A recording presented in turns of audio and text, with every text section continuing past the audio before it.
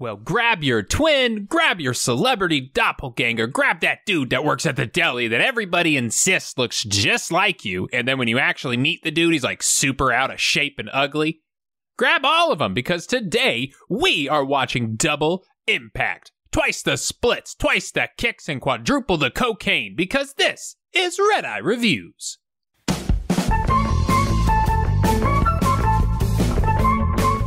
Hong Kong, 1966. Some business people opened the Victoria Harbor Tunnel. 6 years, 3 banks, and $200 million left. Mr. Wagner's time to rock and roll. This is his bodyguard, and I don't know why his forehead weirds me out. It's kind of like the wrinkles stopped halfway up the thing. But anyways, after the ceremony, they are in their own car, and the bodyguard is in another. Which is arguably the worst way to keep your boss safe by, not being with him. They even double down and send him home early. You don't want me to follow you home? Oh, I think I can get home without you, Frank. Catherine, take a look under the front seat, would you please? That's nice, Frank. It's really nice. Oh, what a nice gift. A cheap, empty cigar box with a used lighter. Fun fact, fans, if you want this exact gift, go to your local smoke shop and just ask for the box, because they'll usually just give you these things for free. Anyways, they see they're getting followed, so they call back Frank the bodyguard, and he hightails it back over to them.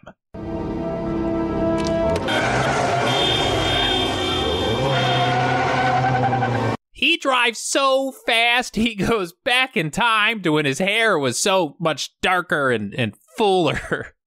But these gangsters start shooting up the car. During the fight, the businessman and his wife get killed by Bolo Yeung. You guys remember Sir Flex-a-Lots from Bloodsport?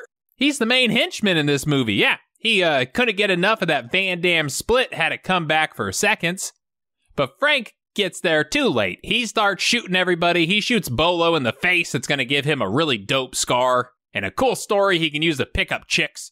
The nanny sees her opportunity, right? Steals her favorite baby, leaving Frank with the not as cool baby for him. But, beggars can't be choosers in this particular situation. So they escape, and on their way out, notices that the guy who opened the tunnel with his buddy is behind the attack. And now we have motive, sir. We cut to 25 years later. I guess that nanny really did steal that baby because they never met back up after that night. I can't imagine why not. Stretching is so important because of my big legs and karate. Meet Chad. Yeah, you know that guy acted like a total Chad. His name's Chad. He establishes dominance over this crowd of horny moms by smacking his unprotected junk into the ground repeatedly. No, this is business. Take over the karate class. I guess they just opened a gym and moved on with their lives. They didn't go to the cops. They didn't complain to anybody. Nope, we opened a gym and we moved to L.A. We can't just cut out for 2 weeks. We've got a business to run. Oh, but why does he sound like he's from some place in Europe, you might ask? You weren't born in France either. I just raised you there. And there you go. They could have picked Belgium. Like, he's actually from Belgium, but I guess he sounds more French in this movie. Frank sees a picture of Hong Kong Van Damme and then, rather explain that to Chad like an adult. He says we have some business to do in Hong Kong. Yeah, some karate jazzercise business. When they arrive, Chad is stoked. Frankie, check it out. Wow, you never told me there would be people in Hong Kong. How cool is that? How long? Hotel. How long? Yeah, we're not going to the hotel. They head to a mahjong club, and Chad gets mistaken for his twin. Very nice. Thank you. Go see what she wants. I think she wants to talk to you.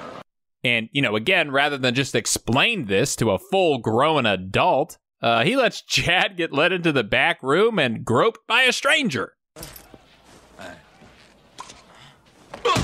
And I'm sure there is a better way to introduce twins to each other, but for the life of me, I can't think of any. But meet Alex. He's like the cool, tough version of Chad, and you could tell he's cool because he's got a cigar hanging out of his mouth. You've got both of you 10 seconds to get the fuck out. So Frank explains what is happening.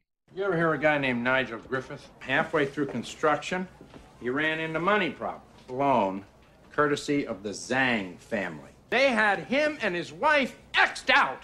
But before they partner up to take down Griffith, Alex needs to do some business on a boat.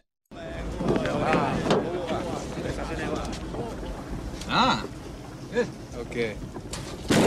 And while selling these cars, the Hong Kong police show up. But we get in a high-speed boat pursuit, and just as they are about to get caught, Chad pushes those cars into the water, and we use them as giant explosives. Because we all know that's how cars work.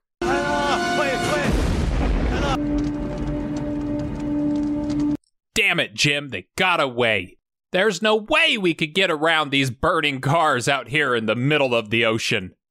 But back near the club, these gangsters mistake Van Damme for Jean-Claude. It's super embarrassing, and they bring the wrong one to the boss. That was the car.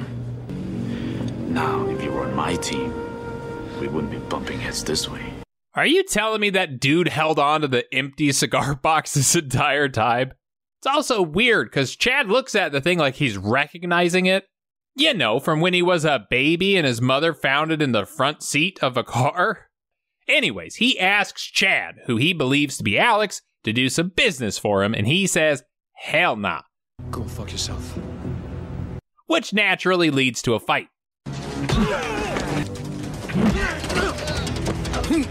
And they're all confused because Alex does not know karate, right? So how can he fight like this? Bolo's trying to get the knowledge out. He starts banging his head into the wall until he forgets second grade math. I also love this dude in the background. He's kind of like a darkness sensing nightlight. He can't quite decide if he wants his shades on or off. But he gets home, he tells himself and Frank what happened. We also learned that Alex's girl works for the bad guy, and she decides to help them out by trying to find like any records of shady business dealings. Everything under control, Miss Wilde? Yes, thank you. Does Mr. Griffith know you're here? Ooh, okay. Are we about to bang right now? What is happening? Security person came in, so I wasn't able to find out anything. That's what your security looks like? What, are people like purposely getting in trouble at this company just to interact with her? Anyway, the boys find an old abandoned building to serve as like their base of operations for a while. Chad also chose this particular moment to be a total bougie Chad. Your luggage on the floor. Can you show me one spot on the floor without birching on it? And he acts like he's lived on a plush pillow his whole life. You know, even though like 3 days ago you were teabagging a sweaty dance floor in tights. You're apparently above all this dirty stuff. But with the help of Danielle, they learn of a drug operation owned by the gang. So Chad and Chad head out there to destroy it.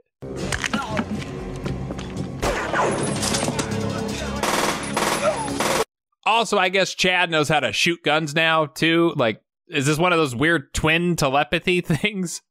But they set some bombs up around the area. They get into a big gunfight.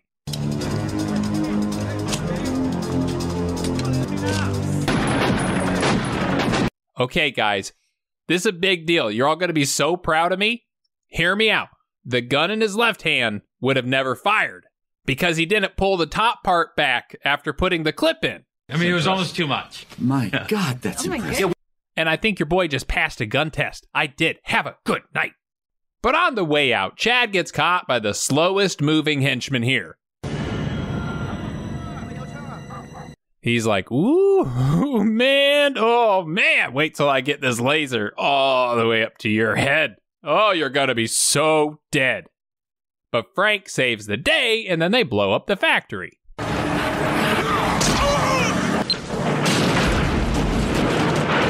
Yeah! Hey, bro, we did it! They next decide to blow up a club where the gang hangs out regularly. I guess they're just going full-blown terrorist at this point, because this is like a public business here, but I don't know, maybe the bombs will only target the bad guys.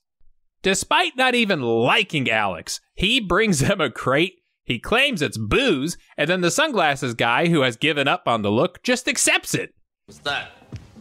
French cognac, sir, from our friend Alex. Yeah, I didn't even bother to open it. Nah, I'm sure it's cognac. Why would he lie? Also, did you guys get a cake in the shape of a container ship?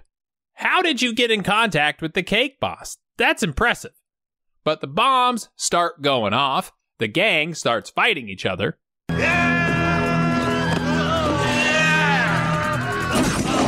And then they learn a little bit of a secret. There's 2 of them. What? There's 2 of them? However will we tell them apart? It's easy, you see. One of them has a toothpick in his mouth. But now they all know about Jean-Claude and Van Damme. And then even though she is tied to them, Danielle still goes to work and even calls them from her own landline to meet up with them. That's not a very smart move, miss. But Chad pulls a total Chad move. He goes to look for the other guys for like 2 seconds, and then's like, I'm going to go pick up Danielle myself. All the time to take a joyride! Don't worry, he's totally not going to pretend to be his brother to sleep with his brother's girl or anything like that at all. And then when Alex finds out, he's so upset he punches a phone. I'm gonna get him. Chad finds Danielle, but before they can leave, the gang shows up looking for him.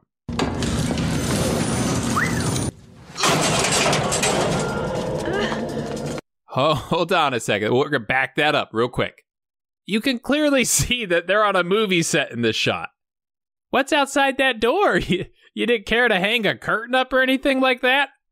I'm going to let it slide, but yeah, they get away. They end up jumping in the ocean. They swim back to their boat. Chad drives the thing away because he's absorbed the power to drive boats through his twin brother.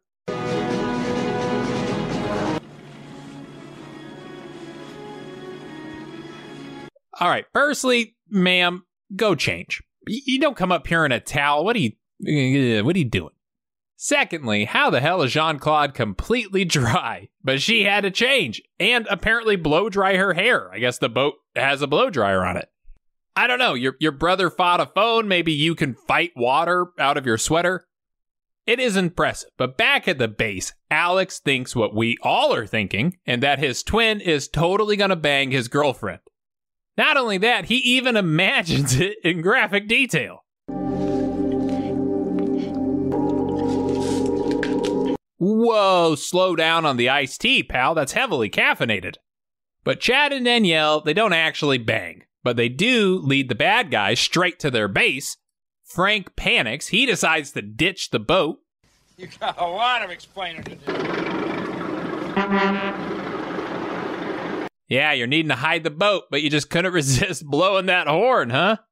But Alex attacks Chad, thinking that he banged his lady.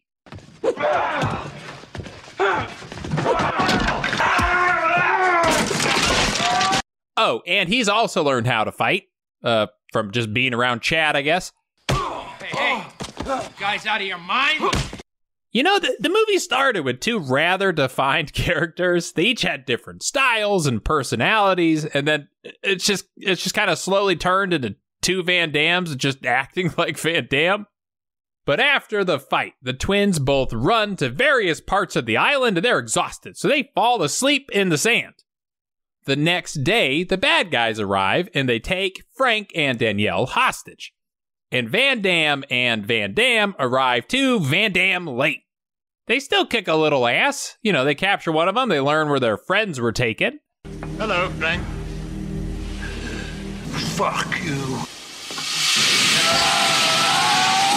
Yeah, take this. It's really gonna open up your pores. Ugh, your skin is gonna feel so refreshed. So Jean-Claude Van Double arrives and starts fighting their way into the base.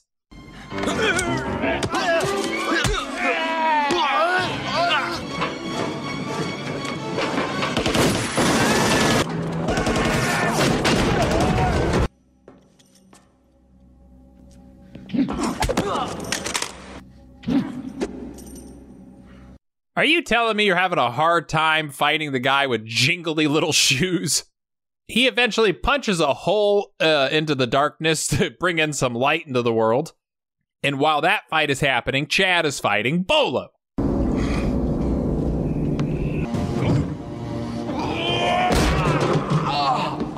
You could have done so many other things in this scenario, but kicking it out of the air probably should have been like way, way down that list.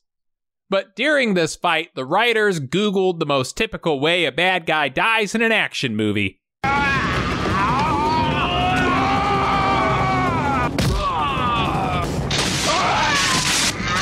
Just one time, I want to see a bad guy base that hired a decent electrician. But after the fight, a large explosion rocks the area. The twins! What about the twins? Everybody, they're all dead. They're all dead, is what I would have said if I was there, but oh, no, he hung up. Van Damme arrives just in time to be a part of a lot of people's personal fantasy.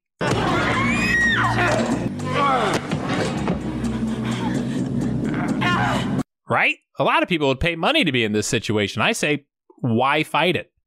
But in a weird turn of events, Van Damme blocks himself from getting any action. And the girl dies from embarrassment. Or, a knife wound, if we're being technical. So our two final bad guys run off into the docks. Alex goes after the gang boss up a crane, rising the stakes. And Chad and Danielle get trapped by a shipping container.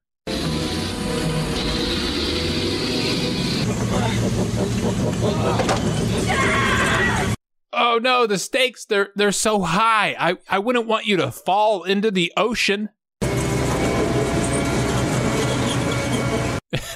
And they said my heavy machinery license would never be useful. Okay. Then we get the craziest magic trick we have ever seen. Griffin! Okay, see, I can explain this trick, okay? The twin actually drowned, right? Turns out they're triplets, okay? Didn't even think about that. There's another Van Damme waiting backstage the whole time. Magic is crazy, but he crushes this guy. The other guy literally, he just slips and falls off the crane, so that's kind of a lame way to die. I bet they won't hug each other until one of them is turned away from the camera. But that's it. That's all I have for you. 2 Van Dammes, twice the action. So let's double down and head on over to Redeye Reacts. So during our first shootout of the movie, one of these henchmen is really adamant about repairing their vehicles. Because they shoot this car's light out 3 times, and the damn thing always seems to turn back on.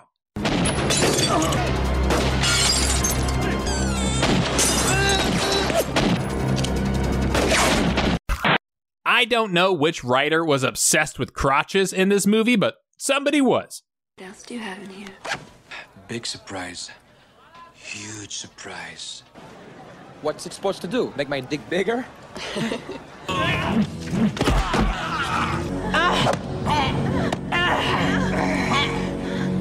You ever hear a guy named Nigel Griffith? That's like asking a New Yorker if he's ever heard of Donald Trump. If only I was from New York, I would have heard of this Trump fellow. But sadly, no, doesn't really ring a bell. Sorry. Paul and Catherine Wagner, and their 2 sons. Oh my God, we look just like these babies. We're baby people. It must be us. Alex, I think they screwed you. Look good to me. Tell me again exactly what Zhang told you about the drop. No, back up. I'm going to fix this scene. Don't you worry about it. Alex, I think they screwed you. Look good to me. Tell me again exactly.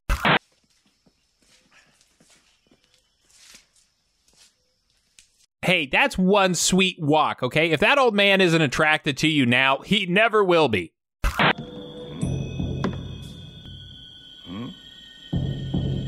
Oh, okay, cool. Yeah, no, I love this game. A room, a swing, a stripper.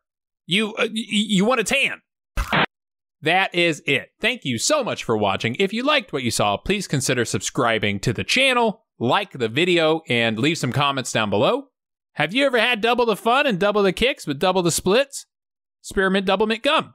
I don't know what that means, but if you want the power to vote on future movie reviews, you can head to the Patreon page and sign up there to do so. That link is down below. I would also like to give a huge shout out to all of my current patrons. You guys are one of the main reasons I can even do this channel twice a week like I do currently. I love every movie you guys have ever suggested, and you haven't let me down yet, so thank you so much. If you want to join the Discord community, that link is down below, and my merch store link is also down below. I will see you all next time, and until then, stay happy and stay healthy. Yeah, take this. It's really gonna open up your pores. Ugh, your skin is gonna feel so refreshed.